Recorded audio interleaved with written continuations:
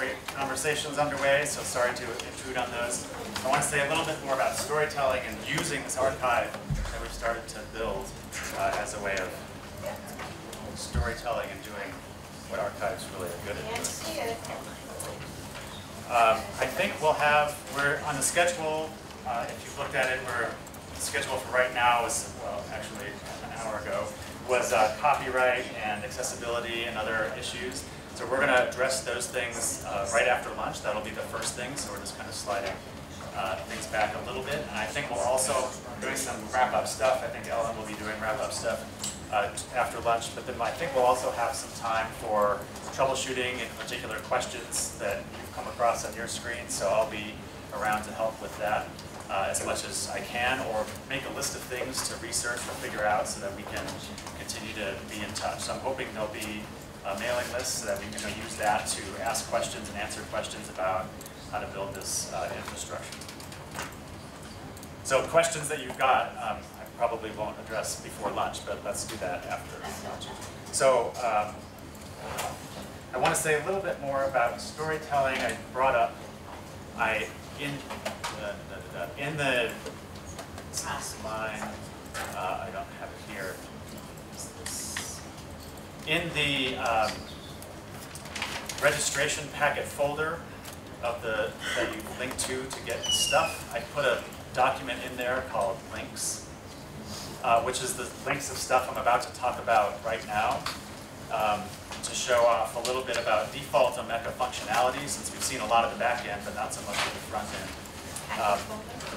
So I think it's called the registration packet folder online, and there should be a file in there called links. And that's this, if you want to reference any of these sites. These are kind of at random to illustrate things that I think are worth illustrating. We have talked a lot about collecting and archiving. That's obviously very important. But I don't think any of us are necessarily doing the collecting and archiving just for its own sake. We want to use the material. We want other people to see it, to use it for research. We want to tell stories about it.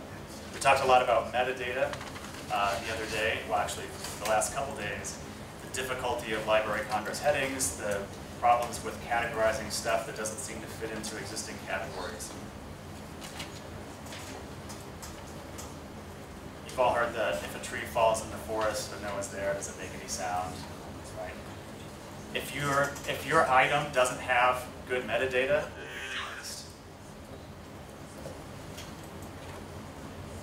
so you can see the analogy, right?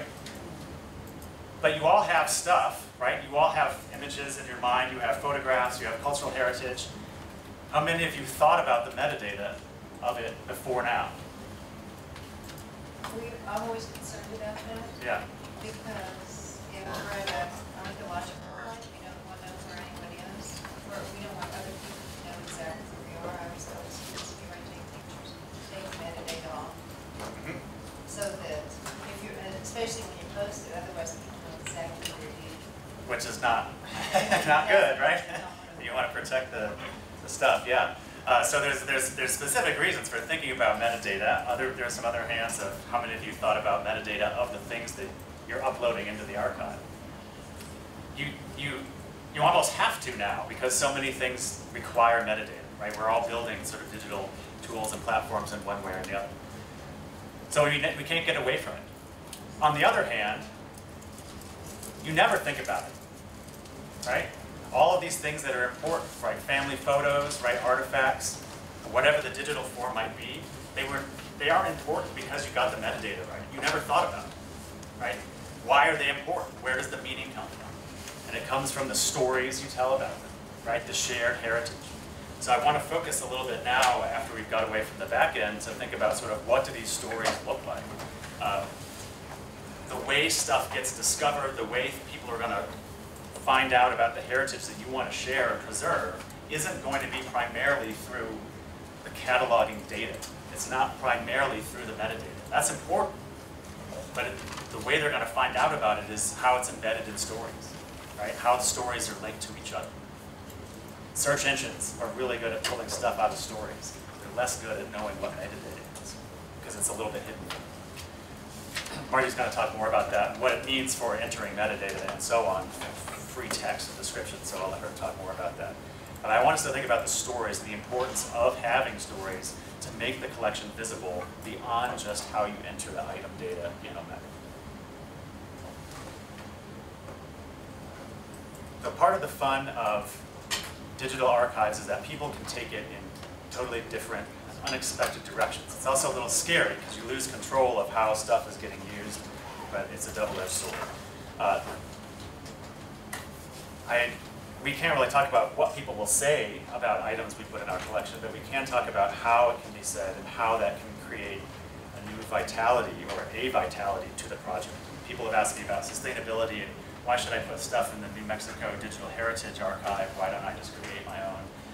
The idea is that there's a lot of different projects across the state, a lot of different people, community projects, institutions, organizations of different kinds, different sizes. If we're all sort of working with the same database and the same software, we're all kind of pooling our resources, there's a level of sort of stability and sustainability to that that individual projects aren't going to have, right? In addition to the fact that we can see each other's items and put them together in really interesting ways. So the medium is part of the message, right? When we're talking about how people use items in your collection, it's not just that they can see them, it's that they have to see them in a particular way. It's the story, it's the presentation that really resonates. Over the last decade, many collection projects have embraced a recombinant or database histories approach, which is that the idea that if we just put a lot of items in something like Omeka, right, or tools like Omeka that preceded it, databases, if we put stuff in and we catalog it accurately, people will find it, they'll use it, and it'll have this whole new life, right? It sounds really great, but we've really proven over and over again in digital humanities projects, for the last 10 years at least that I've been working in the field, that this doesn't work, right? If you build it, people don't necessarily come, right? You have to have a way of sort of getting those stories out there. A lot of the standard Omeka sites, I'm going to click on the first one here.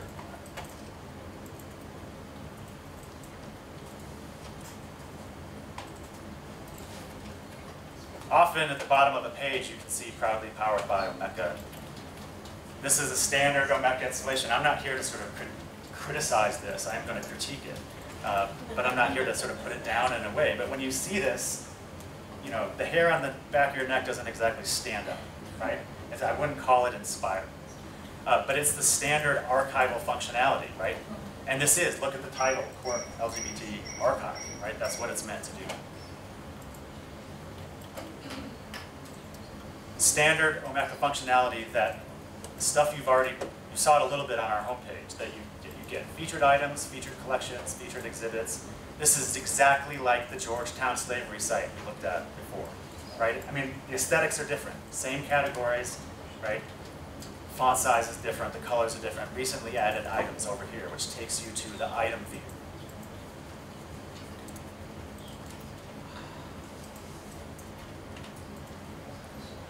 This is what Omeka gives you just by default. You can make exhibits, right? This is where you get into more interesting kinds of presentations of the items, besides just browsing items.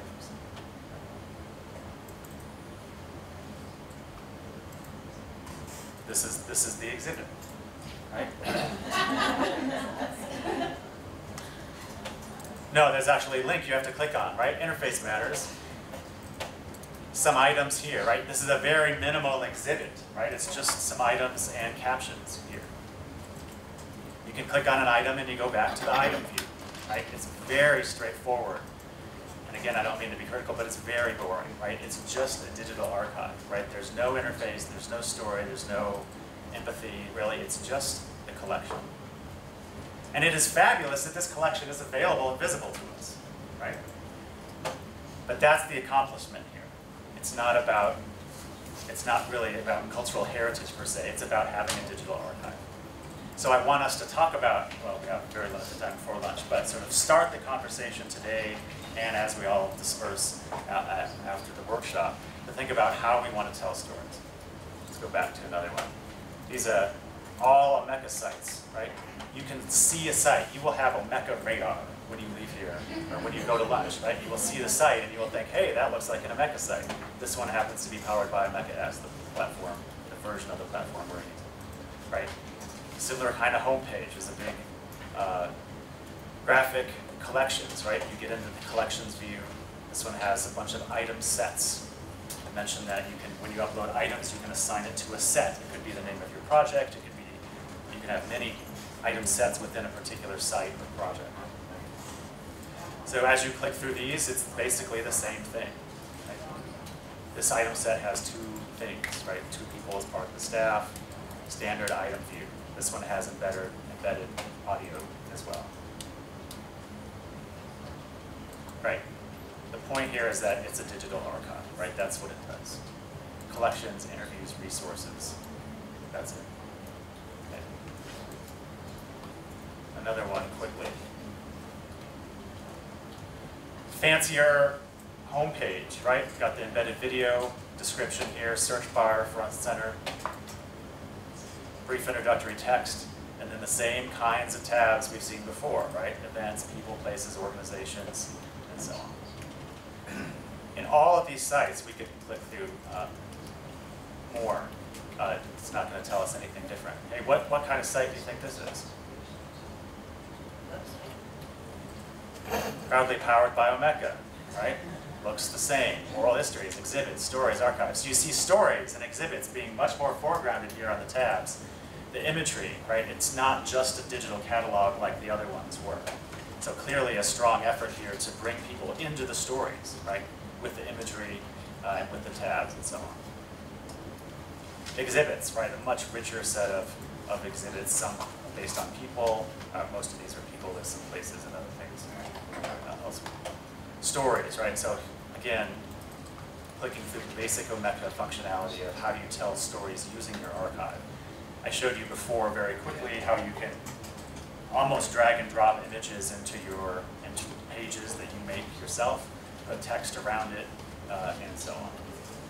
Right. So this is a different website altogether, right? So there's a link in that Omeka site that takes us to something completely separate. It's the Weebly site, okay. Which is something we can also do within the Manitos or the digital heritage site, link to outside things. Okay. In all these cases, there's a couple more links. There's no need to go through them. You get the idea, right? In all of these sites, right? I think the one, right? In all of these sites, there's ways of browsing, right? You're just browsing stuff that's in the archive, and there's always a search bar, right? Think about how much the idea of a search bar constrains the way we think about digital archives, right? We always think we should be browsing or searching. That is beaten into us, right? Every day we use the web. You browse or search for something. You go to a library catalog, that's what you do, right? That's not the only way we communicate about stuff, right? Browsing and searching. It's actually a very old technology, right? It's on all these digital sites, right? The reason we have sort of, the metadata is so important isn't because of digital technology, it's because when we didn't have digital technology, we had to categorize everything or no one could find it, right? We still use that technology now, even though searching algorithms don't care about metadata nearly as much as we used to. So the search, be able to browse, be able to find everything, right?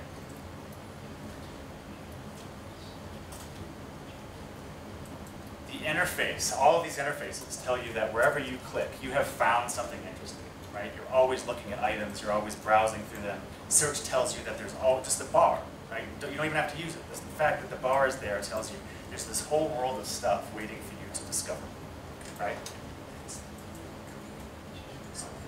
But the challenge we're grappling with is how do you collect as much stuff as possible, right? But not just create a browsable and searchable interface for it, but how do you get it to people? How do you make them care about it? One thing that's great about database histories, as they're called, is that they refuse a single history, right? The antiquated way of doing history, a very positivistic way where we're just accumulating knowledge about the world and getting smarter about it, rather than thinking about it in a more relativistic way. Different people have very different views about the same past, right? About the same historical documentation. always open to continual revision and reinterpretation. That's what we want to foreground in the resources we build, right, through our digital storytelling. I'm trying to get into your head in the 5 minutes I have left, that uploading items, cataloging them, categorizing them, it's very important, right? You already know that, but it's just one way of accessing information, right? And we shouldn't get so focused on everyone being able to find things through those limited interfaces, right?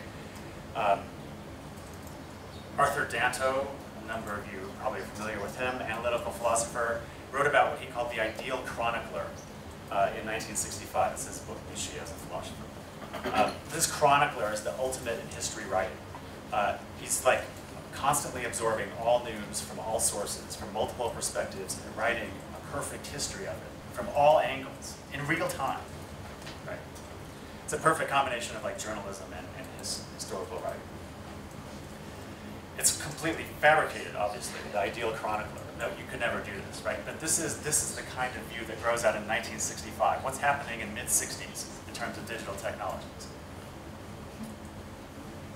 All this stuff in front of your face, right? All computer, right? This is where we really start to see the power of computers and databases and digitally connecting information, right? This ideal chronicler is somebody, he's not talking about digital technologies, not to, but it's coming out of this worldview that we can have all the information collected at our fingertips. It's going to make us so much smarter about the world. Right? It's going to be more objective, right? All of this stuff is going to be here. The randomization, the recombination is in. So we have tools like Omeka, which give us this possibility of sort of infinitely combining everything. And so we get obsessed with the idea of adding more items and figuring out what the metadata should be, because it's saved, it's categorized, and therefore, in this technical utopian fantasy we want to live in, everything's automatically connected and visible. But in reality, nothing works that way, right? No matter how well you describe your item in the item page in Omeka, it's invisible until it has a life in some other way, in some other story, in some other page, or links in other sites, right? It's the connectedness that we need.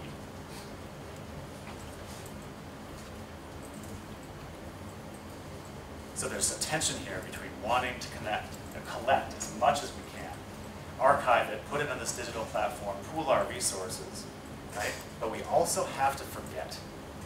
We have to decide what stories we're going to tell, what items in the collection we're going to use, which ones we're not going to use. We can't do everything at once, right? So just collecting it, it's an important sort of long-term goal, right?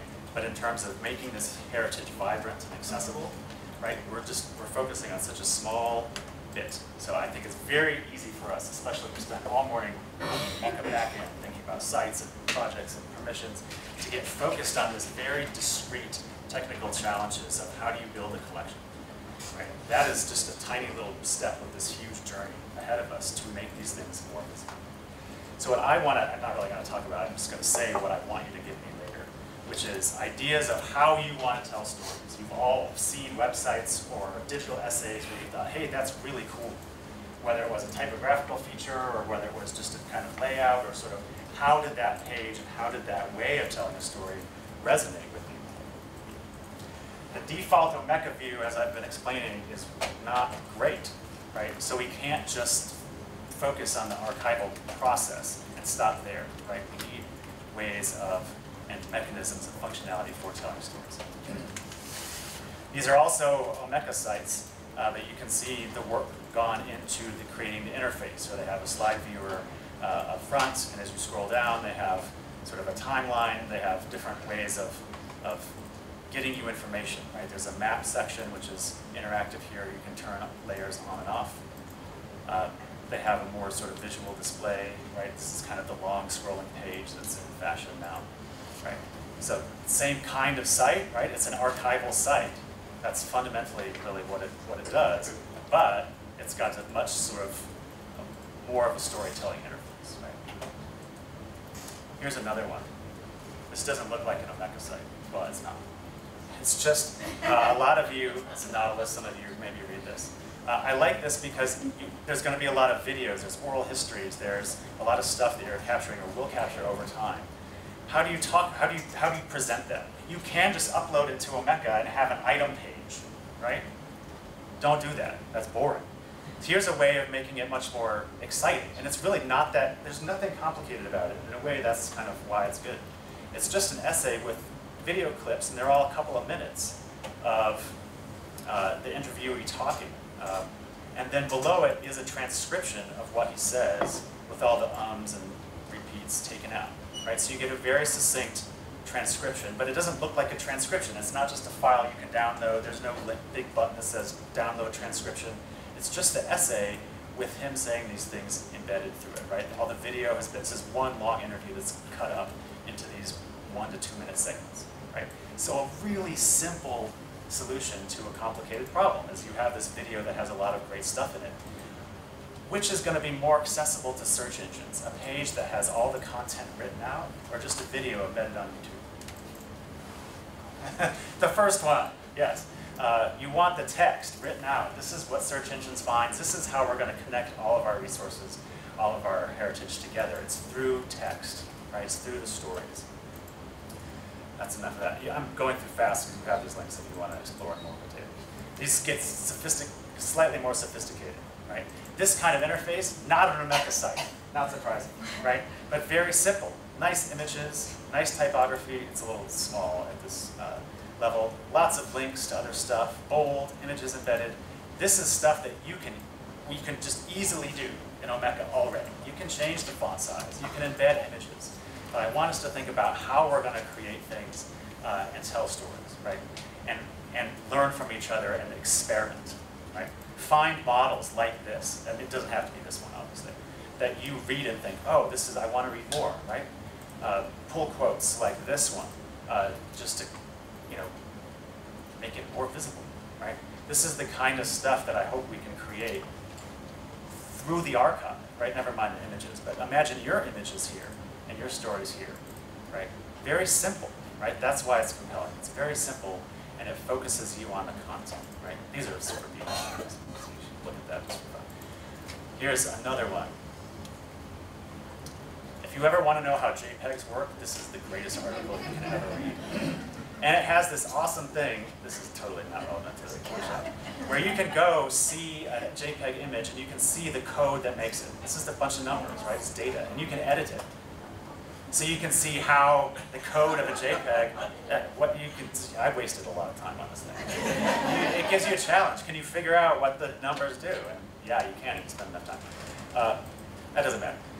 Look, it's clear, right? There's more from the parametric press, right? Obviously advertising. But imagine more from New Mexico Digital Heritage, right? With this kind of sidebar formatting. So the main article is clear, right? Nice captioning, simple images. This is something that Omeka doesn't really give you very easily out of the box, but something that we can add as sort of the sidebar text, right? So you can have different kinds of conversations in your stories, right? These are all simple, but that's the point, right? They're compelling in the way they combine images and text in an unobtrusive way. They don't look like the standard Omeka site. One more site and then one tool. A table of contents that stays on the screen as you scroll through it so you know where you are, right? Very obvious typography, right? To move your eye in a very deliberate way, right? There's nothing, forget about the animations and stuff, which are their own deal, but just the idea of organizing a page this way with images and text is something you can already do in Omeka, right? You have to take the time to do it, but this is where we think about sort of the power of storytelling. And again, these are just random examples that I've seen recently that I thought had cool components to them. You'll have your own inspirations, but I want us to be sharing those and collecting those and thinking about, hey, can I do this in Omeka? Can I make my page look like this one? And tell me, ask me, send me an email and say, I want my page to look like this. How do I do it in Omeka? And I'll get it to happen. I like writing code, so it's easy. Universal viewer. This is a tool to display images, right? The standard Omeka image viewer is fine. It just displays the image on a page. It doesn't really give you a way of zooming in or out or looking at a more complicated image. here's a tool. This is not part of Omeka, but we can use this. It's not part of any platform. It's just a tool that we can use in our sites, our pages. Right? Let me scroll down. I'm in historian of medicine, so of course I'm going to click on the medical history one. Here's an example of the viewer being used at the Welcome Library. You have images or sets of images where you want people to be able to zoom in or out, sort of look through a catalog of images. Right? This is kind of you can make the viewer look however you want. This is, I think, kind of an ugly one, but you see the functionality here. You can zoom in. You can drag around. So when you have photographs or other things, architectural drawings, whatever you have, where you can only really see so much on the screen at once, but it's got really rich detail that you want to show, this is a great way of doing it. Again, something that I want you to find in the wild and say to me, can you add this? We want to have this. We need this. Right? I'll put it there. We want that. We need it. Noted. I thought you might say that. It's on the links page. Sorry. How do we provide context for interpretation? Right. So this is a tool, but going back to these other, they're all up here. Right. Going back to these other sites. Right. How do we provide context for interpretation? Right. Through just how we design our pages. How we provide links to them. There's other sort of features that you'll have seen in various websites. You have basic slideshows, right? Which is so easy to do, right? But it's just something we have to decide to make available to ourselves to make these, to tell our stories. You've seen other sort of timelines or other maps. Those are all kinds of things that we can add to the Omeka platform to allow you to make richer web pages. But we have to do it deliberately. So oh look, I have 1 minute. That's all I need. What I want you to think about sort of throughout the workshop, and especially after you leave, is sort of what do we want our stories to look like, right? Now, let's not stop at just getting stuff in the database. Obviously, that's a crucial first step, and it goes on forever, literally, until the sun swallows the earth, and then it doesn't matter. But we're going to continue to add more stuff to the archive, but at the same time, we need to be thinking about how are we foregrounding it, right? And that's through simple pages that tell really compelling stories. The stories are amazing, right? We don't have to sell the stories themselves, but we do have to make them look a certain way or people aren't going to care. You've all gone to websites, maybe today, where it looked like it was old. It might have been made yesterday, but it looked old, looked out of date, and you didn't care, right? And that's what you get with the standard Omeka functionality, right? It's very cookie cutter because they expect us to figure out what do we want to make, how can we make it going forward? What do we need? What tools do we need? What technologies do we need? What kind of typographical conventions do we need? The nice thing about having different sites is that even though we're pooling all of the resources in one database, for reasons that I covered earlier, we can all have different sites. You can have your site look different, right, than everyone else's, right, with whatever, but all drawing from the same resources, right? So you get to foreground in your site and your aesthetic what's important to you. Right? But we all draw from this common share of resources, not just photographs and images and items, but also code, right? The same functionality that can appear on one site, appear on all the sites if you want, right? So there's this constant reuse. And so when you imagine all the different cultural heritage institutions that are trying to tell stories with their collections, if we're all using the same kind of tool, right? We're all, every time anyone makes any progress to tell their stories, everyone benefits. There's tremendous power. Went a minute over, sorry. Have a great lunch. We'll come back, I think, at 1:15. Yeah, and just one more thing to think about over lunch and towards the end of the day is the power of the university community partnership. So it's not like everybody has to become necessarily a web designer unless they feel like it, because we have access to students who are looking for projects and faculty members and people in the library who can help us out and help us brainstorm, solve our problems if you are, in the position to be a good partner. And one of the super exciting things that's happening, I think, is this idea of having a digital humanities program, because UNM is really hard to partner with, because like, who do I call, right? It's a big place. And if we have this sort of coordinating entity where we can get interns for you or have class projects work on your issues, that is a really powerful thing that we have going for us. And we have not only UNM students, we have Northern students, we have Highland students. Just depends on what it is that you want to do. And you saw examples from Shane about, like, yeah, I can take blueprints and historic photographs and I can recreate a building that was in your community that doesn't exist anymore. You know, that's the kind of thing we want to see happening, you know, in our projects. So let's, you know, strengthening that infrastructure that way so that we have really good, strong connection between people with the stories and people who can help us with the storytelling. I think has just amazing potential. Really thank you for helping to put that together on the UNM side. It's been really exciting. Okay, we'll see everyone back at 1:15. Yeah.